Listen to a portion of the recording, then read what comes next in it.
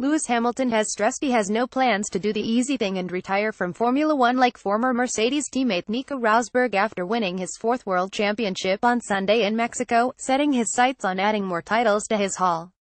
Hamilton clinched his fourth F1 crown with a ninth-place finish in the Mexican Grand Prix, becoming just the fifth driver in the sport's history to reach the landmark following previous titles in 2008, 2014 and 2015.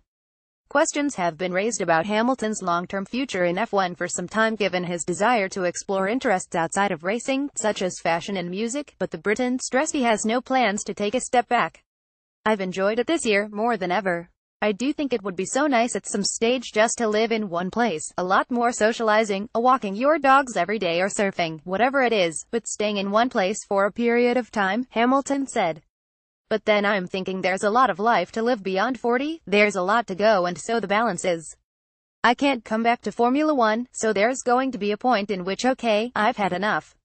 I've already been blessed and had such a wonderful time here in these 10 years.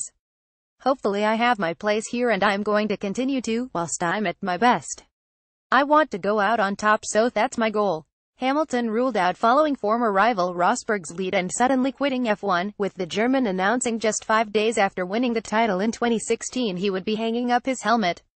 "Obviously each year, I could do the easy thing like obviously Nico did, which is just stop and retreat with these 4 titles," Hamilton said. "But I think there's more in me. I think there's more to come, more of a challenge, as there's harder times ahead. I like that. I love that. That's challenging."